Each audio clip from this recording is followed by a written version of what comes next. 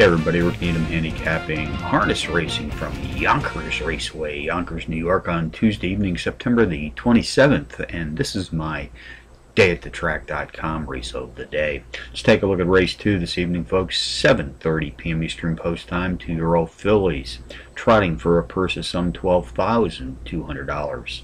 Contenders: number 3, Cowgirl Hall, number 5, Lady Crown, number 2, Julia's Way, and number 4, L on Wheels. Number 3, Cowgirl Hall, is both the overall speed and class profile leader in this trotting field tonight. Has hit the board in power run fashion in 2 of her last 3 outings, including a power run win in her 3rd race back. This entry has won more than $6,100 per start this year, which is the top earnings per start total in this field tonight. Number 5, Lady Crown, a 6-to-1 shot, comes off a power run win in her last start. Race 2 summary: number 3, Cowgirl Hall, tops the contenders list, which also includes number 5, Lady Crown, number 2, Julia's Way, and number 4, L on Wheels. 3-5-2-4 in the second from Yonkers.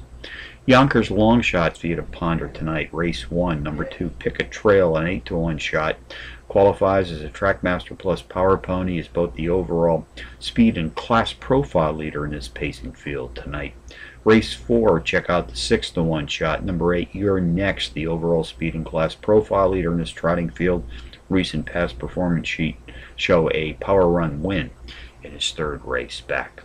So from Yonkers on a Tuesday night, Rick Needham for dayatthetrack.com, reminding you as always to please bet with your head, not over it.